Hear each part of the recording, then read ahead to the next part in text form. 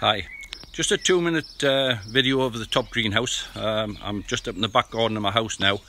We'll walk across. I'm going to turn the video around. We'll have a look at the apple trees and plums. This is a miniature apple tree. It's about 7 foot high. It gets hundreds of apples. This is Discovery. It gets hundreds. Now it's time that we were thinning one or two out. If we look here, any of the weaker ones, they probably will fall off this month, but if they don't, they do need to be thinned out a little bit. As we can see, usually knock the smaller ones off.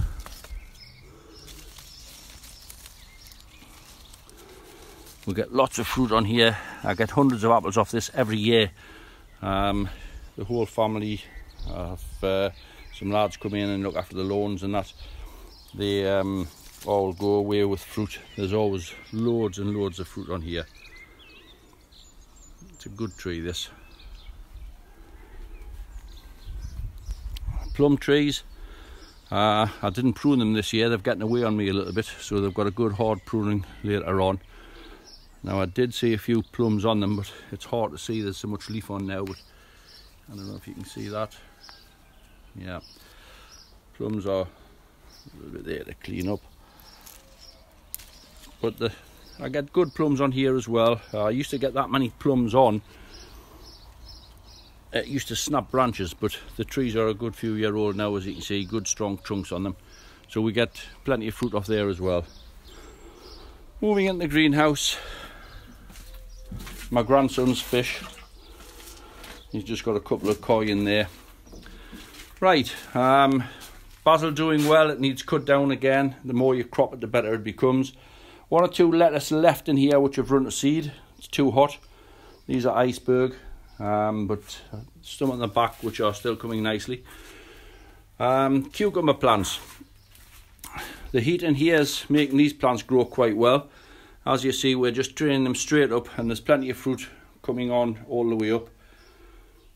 Plenty of fruit appearing. What we do in here, I remove the tendrils. So the tendrils come off, just taking excess. Also, if you look, everywhere you have a leaf branch, you'll get 2 cucumbers. This is Socrates. We'll remove the smaller one of the 2 on each one. You see those 2 there? We'll remove that one.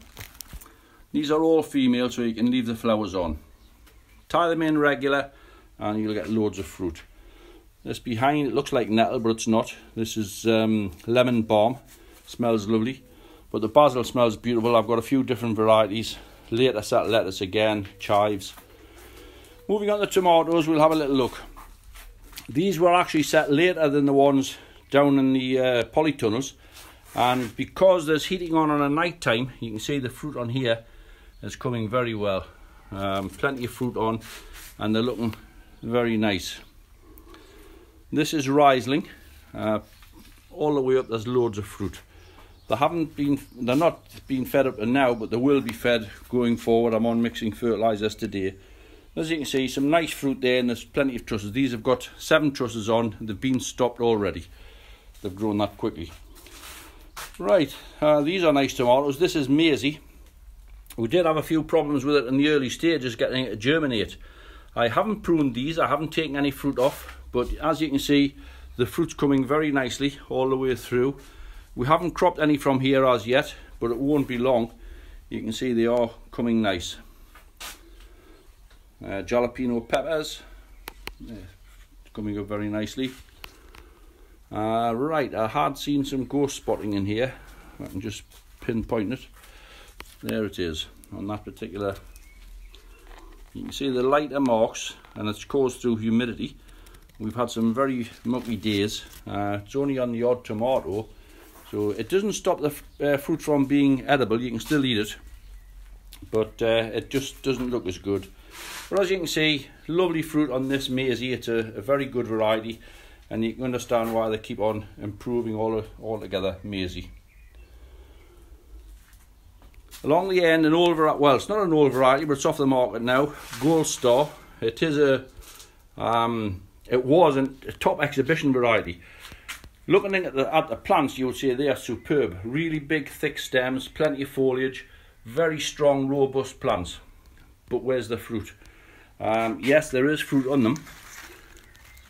but certainly not as good as Maisie, and that's why as a commercial variety it was no good. So basically it's off the market now, you can't get it.